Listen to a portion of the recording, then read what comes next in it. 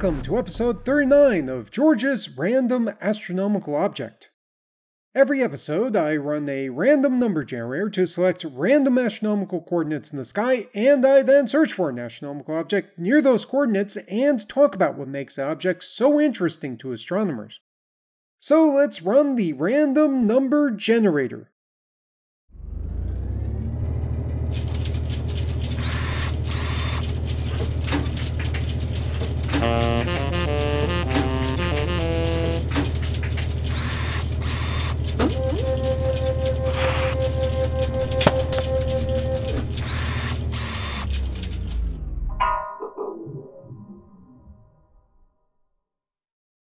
The coordinates for this episode are 16 hours, 42 minutes, 7.8 seconds right ascension, and plus 68 degrees, 56 minutes, 40 seconds declination. These coordinates point to an object in the constellation Draco called 1642 plus 690. This is one of those types of astronomical objects that's identified by its coordinates. The first 4 digits refer to the right ascension, and the plus sign and the last 3 digits refer to declination. This object is a quasar, which is a galaxy with an active galactic nucleus, or AGN, that produces huge amounts of radio emission.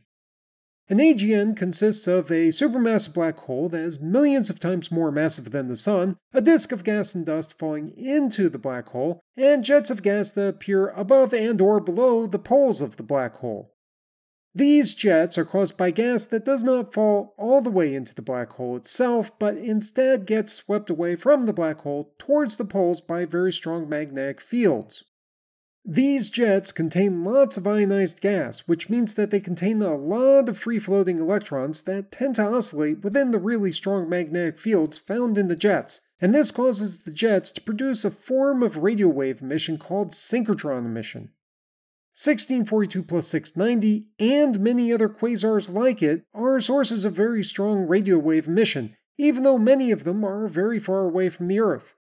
In the case of 1642 plus 690, we are seeing it when the universe was about 6.7 billion years younger than it is today, although this does not quite translate into a distance of 6.7 billion light years because of various cosmological effects that are a little too complicated for this podcast episode. The radio wave emission from 1642 plus 690 is so strong that advanced radio astronomy techniques can be used to make images of the jet from the AGN on extremely small scales. In the radio images, the core of the AGN looks like a very bright dot, while the jet of gas appears as a stream of fainter blobs to one side of the core. What's really cool is that astronomers have been able to watch the blobs of gas in the jet move over time. It isn't moving so fast that astronomers can see it changing while they're making pictures of it, but it is moving fast enough that if they take a picture and then wait a year and then take another picture, they can see that the blobs of gas in the jet have moved over the course of the past year. What's really freaky though is that the blobs of gas in the jet look like they're moving several times faster than the speed of light. That's not possible according to the laws of physics. What's actually happening is that the AGN is forming dilithium crystals that are powering the blobs of gas to warp.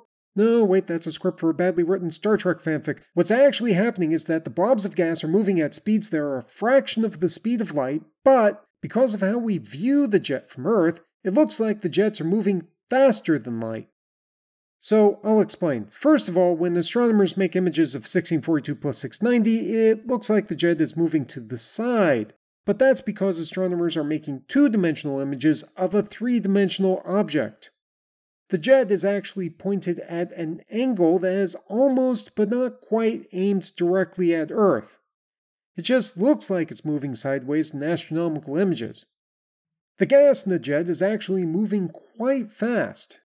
It's probably moving at close to, but just below the speed of light. To be clear, radio waves and light waves are both forms of electromagnetic radiation that travel at the speed of light, and nothing can travel faster than that.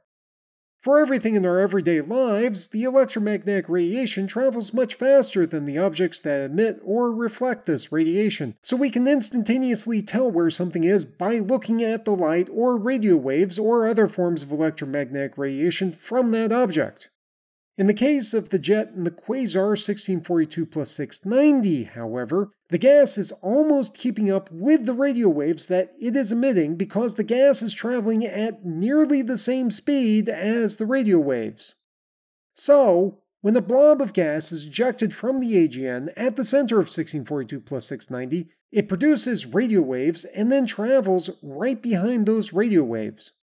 As the blob continues to travel away from the galaxy, it emits more radio waves and then it travels right behind those radio waves. What happens on Earth is that the radio waves from when the blob was near the black hole and when the blob was far away from the black hole arrive at nearly the same time, which gives the illusion that the blob is moving sideways at much faster than the speed of light. This phenomenon is called superluminal motion, and when this was first seen in 1642 plus 690 in the 1980s, it was only the 9th quasar where anyone had seen this. Today, it's more common for astronomers to see this effect, but thanks to quasars like 1642 plus 690, they now understand what's going on much better.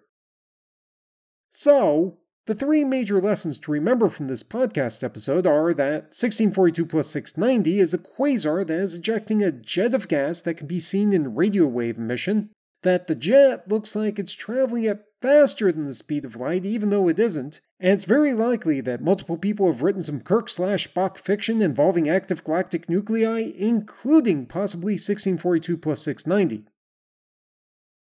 The location on the Earth's surface corresponding to the position of 1642 plus 690 in the sky is on Victoria Island, which is split between the Northwest Territories and Nunavut in Canada. This island has two specific distinctions. First, it's the location of Cambridge Bay, which is the largest stop for passenger ships and research ships traveling through the Northwest Passage. Second, it's the location of the world's largest island in a lake in an island in a lake in an island.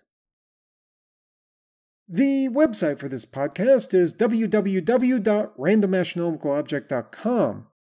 You can visit the website to download episodes of the show, read information about the astronomical objects, view images of those astronomical objects, look up additional reference information, and send me random feedback. You can also find this podcast on Facebook and Twitter, where you can send me links to your favorite Star Trek fanfics involving AGN as long as they are suitable for a general audience. The audio was recorded and edited by George Bendo. The music is Immersion by Sasha Endy at www.sasha-endy.de, which is distributed by filmmusic.io under a CC 4.0 attribution license.